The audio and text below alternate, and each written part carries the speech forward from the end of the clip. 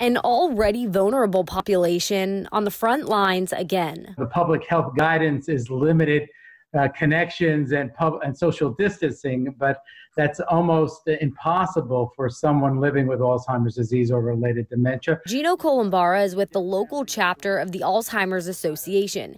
He says people living with Alzheimer's disease need constant care, especially now.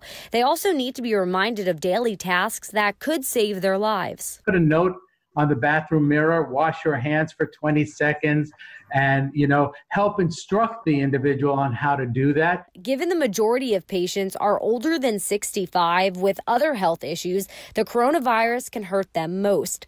But meeting funding goals for research could also be a struggle as the virus worsens. We're working with Congress and encouraging them to support the Relief for Charities Act that will ensure funding for all nonprofits. Events like the longest day coming up in June are being adjusted.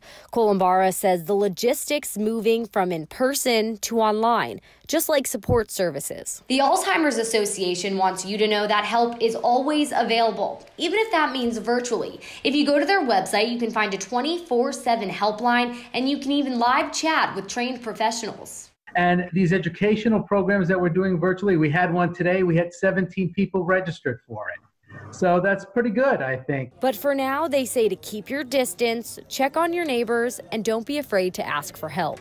In Norfolk, Erin Miller, News 3.